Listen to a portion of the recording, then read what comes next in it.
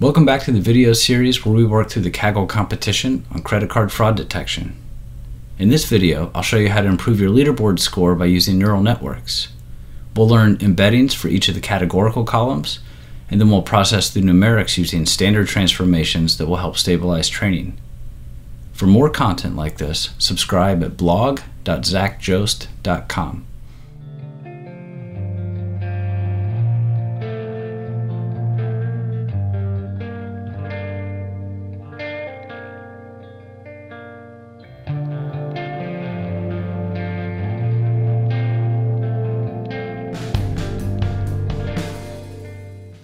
The first step in building a neural network model is getting your data in the appropriate format. In this case, I took some of the numeric columns and passed them through a log transformation, and that was in an effort to reduce the impact of some of their extreme values. Whenever you have a variable representing money, distances, or raw counts, those are often good candidates for log transformations.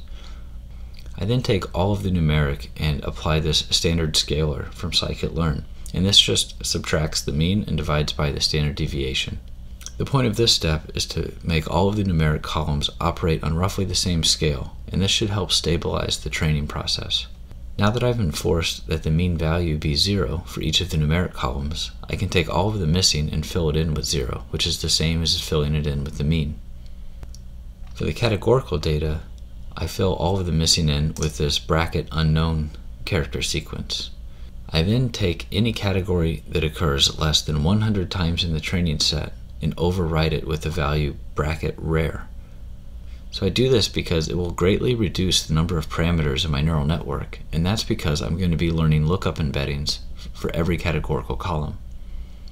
That means each unique category will have its own embedding, and it just doesn't make sense to store parameters for categories that are rarely seen and will likely not add any benefit to the model. To make use of lookup embeddings, I need to map each category to an integer. The reason for this is a lookup embedding is just a matrix, where the number of rows is equal to your number of unique categories, and the number of columns is equal to your desired embedding dimension. So by mapping every category to an integer, that just tells me which row to look at in the matrix. So I loop through each of the categorical columns and create a new column that has the same name but with underscore code added to it. And the code just assigns an integer to each category. There's one nuance here in that I add +1, and that's because this pandas categorical D type will map out of vocabulary elements to -1. So for categories never seen in the training data, they'll get a value of -1. I want to reserve a slot for this in my embedding. So I go ahead and just add 1 so that all of those will be mapped to the first row in the embedding matrix. I then go through and figure out how many unique categories are in each column.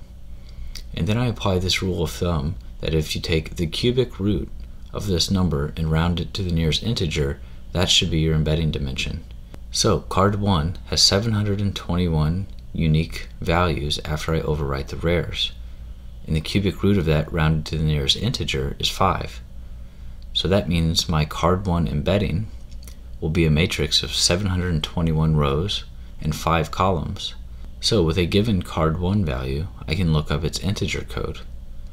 And that code tells me which row to go to in the matrix.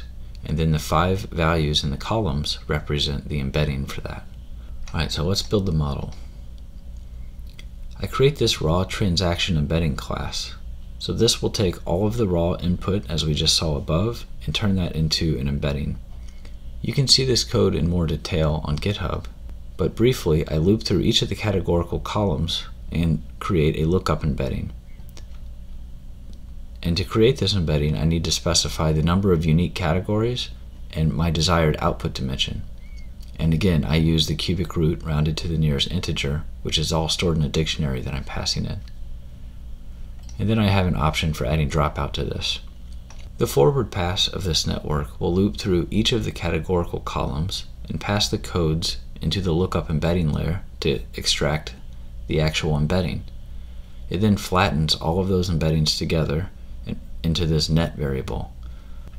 I then concatenate that along with all of the numerics, so I have a single embedding vector that's all of my categorical embeddings combined and all of the numerics tacked on to the end. And then if there's dropout, I apply that. To create my actual model for training, I use this hybrid sequential object, which allows me to stack blocks together sequentially. My first object is my raw transaction embed class that I just defined. And the output of that raw transaction embedding is given to a dense layer. I'm using 64 units here. An activation function is applied, and then that's fed into the final output node for classification. So if you look at this network, the raw transaction has its columns sliced out.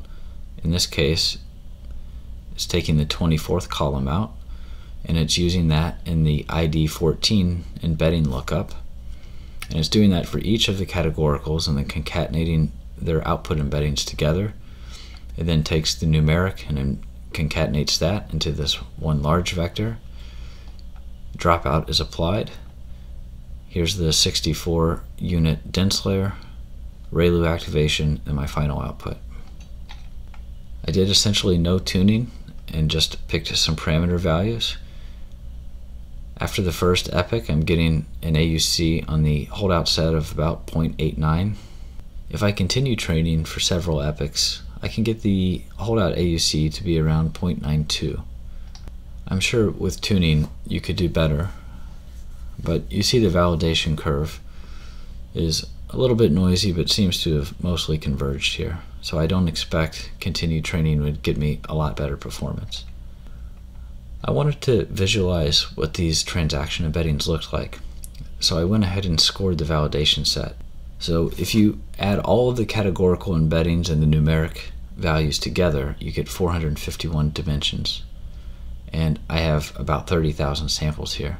So if you project that down into 2 dimensions and then color code by fraud or not fraud, you get some pretty interesting structure where there's a lot of clusters here, and all of the fraud is not kind of randomly dispersed but concentrated in particular areas, which makes it easier to identify.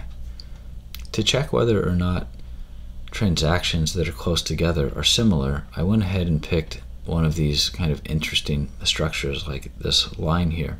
And if you look at the raw data for the points in this line, you see that first of all, they occurred reasonably close in time, that they have identical transaction amounts, that they have the same product code, the same card 1, card 2, card 3, card 4. You know, these are essentially identical transactions for many, many variables, same email domains. There are some differences, like this ID 33, which appears to be like a screen size, but on the whole, these look like remarkably similar transactions. You can also look at the embeddings for the individual categorical columns. If you look at ID 31, its embedding is 2 dimensions, so we can directly plot that. And it appears to be some sort of operating system. And there's definitely some interesting structure here. So for instance, Chrome 52.0 for Android and Chrome 50.0 for Android are sort of close together. Here's Chrome 56.0 for Android. And then kind of in the center here, you see a lot of Firefoxes. So Firefox generic, 60.0, 59.0. And then up in the upper right corner, you see IE 11.0 for desktop, IE 11.0 for tablet. Some mobile Safari stuff. It's pretty remarkable to step back and think that just by looking at fraudulent and legitimate transactions, we're able to recover structure about similarity in operating systems. When I score this model in the test set and submit it directly, I get an AUC around 0.905 in the leaderboard. Since this is substantially worse than my tree ensemble, I wanted to give it less weight. So I just kind of arbitrarily chose a value of 0.2 to calculate this weighted average of my original submission with the output of this network. And when I do that, I get a leaderboard score of 0.9419. And my tree ensemble by itself was 9407. So a pretty substantial improvement from including this neural network with very little tuning work. So please reach out if you have any questions about using neural networks or if you have any advice on how I might be able to get better performance out of this one. All right, see you next time.